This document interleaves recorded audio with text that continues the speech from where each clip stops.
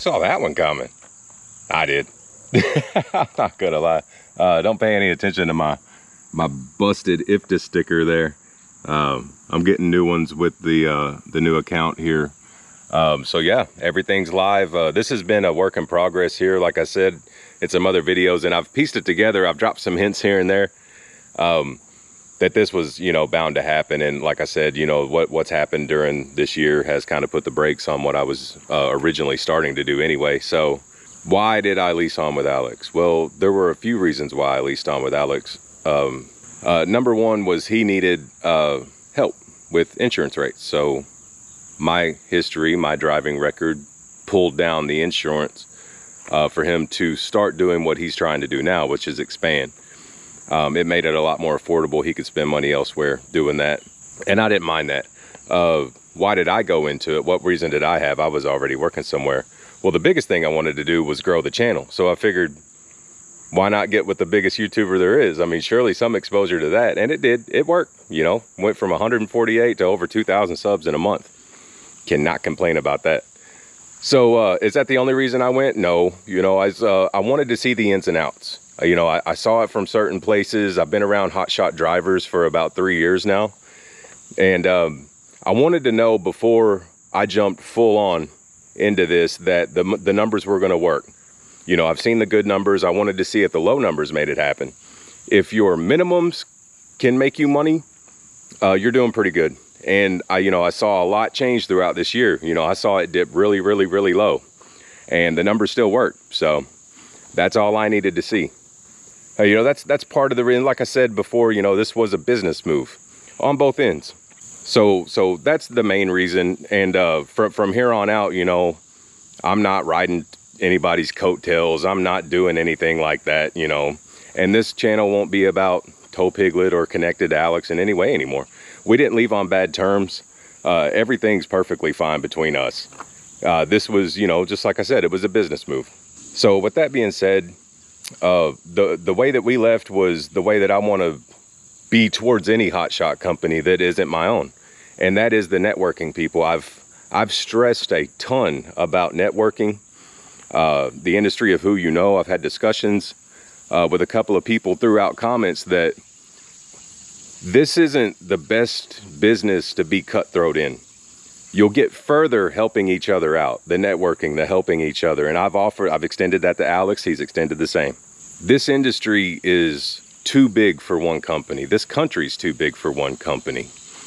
We need to lean on each other. We all can't be every place at the same time. It doesn't matter how big you are. This country is bigger than you. The industry's bigger than you. When you can start tossing back and forth and work cooperatively instead of against each other or trying to down everybody that you come across, that doesn't get you far in business. Now, it will help some succeed, but that's a very limited amount of time before backs are turned on everyone. And I'm not saying anyone's like that, but I'm basically just saying I'm not like that. I've kicked loads off to a couple of people, you know, didn't charge them anything. I couldn't cover it, so why not have it covered? That's all I care about. I help somebody out. I help two people out. I helped out a broker or a shipper, and I helped out a driver. That's fine. I don't need any money from that. I'm just glad the load got covered. I couldn't do it, so why would I hang on to it? Why would I try to make money off of it? It's ridiculous. So anyway, yeah, we all need to work together.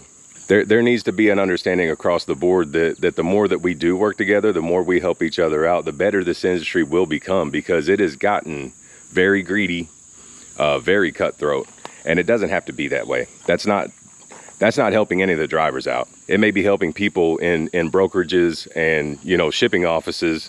You know, it might be helping their bottom line, but all we're doing is cutting our own legs out from under us. So that needs to stop.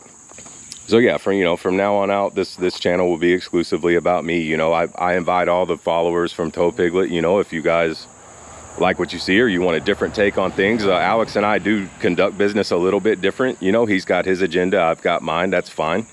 But when you're, when you're leased onto somebody, even as an owner operator, your direction doesn't matter, because it's their company.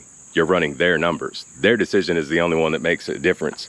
And I think some people get confused with that and things turn sour and all that. You know, just know that going in. You know, they know that. You're going to have to know that too. And if you don't like it, do your own thing. Or go somewhere else. You know, that's fine. But the dogging everybody and you know what? If somebody wants to run their business the way they want to run their business, let them do it. That's fine. Run yours the way you want to run yours. So essentially, I'll wrap this up by saying that this has been a long time coming. I did dive in a couple of times in the semi world. I got burnt really bad once.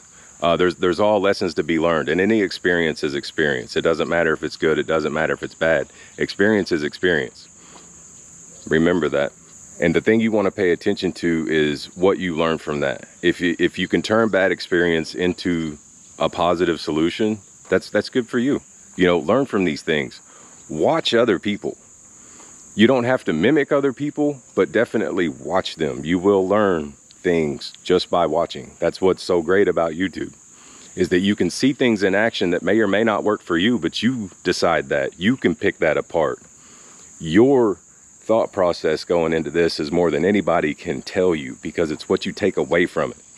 Not everything on YouTube applies to everyone across the board. Things are very different. It's based on your experience, where you live, where you plan on running, how often you plan on going home. There's all kinds of things out here that don't work for everyone. You know, it's not a one-size-fits-all industry. You have to tailor it to yourself. And the best way to do that is to get as many examples as you can and form fit it for you. Then that way you're going to have the best idea of how you want to run your business initially. Now you're going to find out what works for you in the long run just by going through the motions.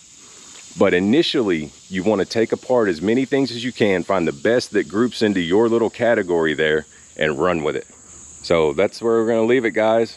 I appreciate all the attention. I appreciate you guys that have followed me, continuing to follow me. Any newcomers, you know, you're more than welcome to watch. This is going to be, you know, a process. I'm transparent. I'm wide open. I'll show you the numbers here on out from where I've gone as a fresh new MC. Now, this MC is not even a month old. So now you're all going to get to see that process and what I do to get around the limitations for that. So stay tuned, guys. It's going to be great. We'll see you next time.